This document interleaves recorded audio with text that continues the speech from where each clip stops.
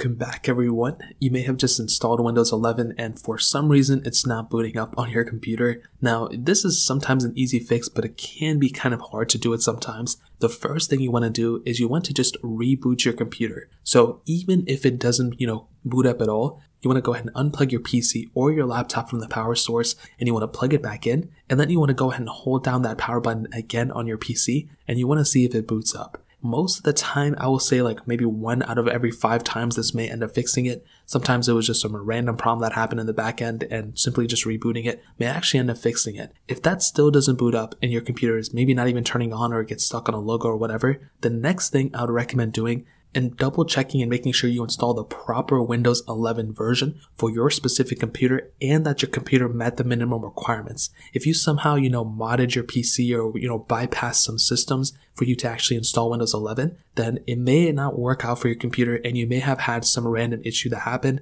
and you may have had some issues there. Now, sometimes you may be able to dual boot both into Windows and Windows 10. So if that ends up being the case, if you can go into Windows 10, I'd recommend using that, deleting the partition for Windows 11, and then just using that Windows 10 version for the time being until you're comfortable going back into Windows 11. Now, if that doesn't work either, another option you have is to actually boot up your Windows PC into recovery mode essentially, and you can go ahead and troubleshoot your computer that way. So I will leave a link in the description that'll show you exactly how to do this for the most part. It's not, completely easy to do, but, it's a possibility. And if your PC is still not working as of this point, you may just have to go ahead and just go boot up into recovery mode and go up from there. If that still doesn't work, you can always contact Microsoft and they can help troubleshoot the issue as well. So that's pretty much it. If you guys have any other questions or anything, let me know in the comment section as well. Hit the like button, that would mean so much, but definitely hit that subscribe button. More importantly than everything else, I love every single one of you guys. Hopefully I'll catch you guys in the next video. Peace out till then.